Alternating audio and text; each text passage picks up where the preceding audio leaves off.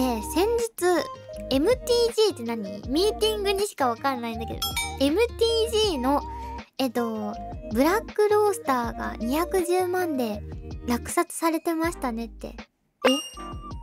何それ。マジックザキャザリング。聞いたことある。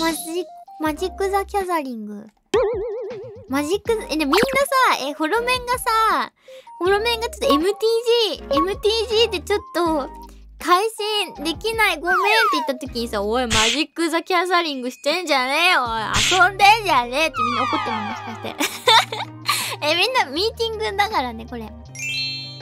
そう、結構いいセンスじゃねえか。でも俺も混ぜろ配信でやれみたいな配信でやれよみたいなさ、みんなもしかして思ってた？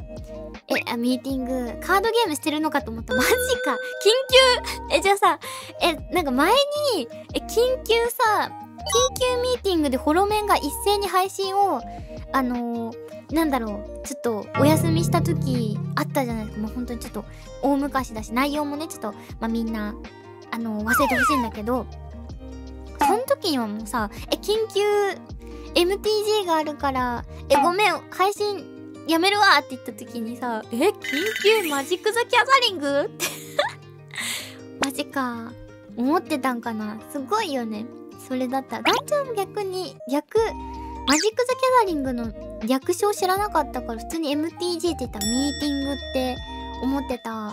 サイン何当たったんですか？フレアのねサインカードが当たったよ。ギャザリングがキャザリングじゃない、マジックザギャザリングね。やばいそれ MTG じゃなくてさ MTC になっちゃうからキャザリンだったら。じゃあいくよ続き。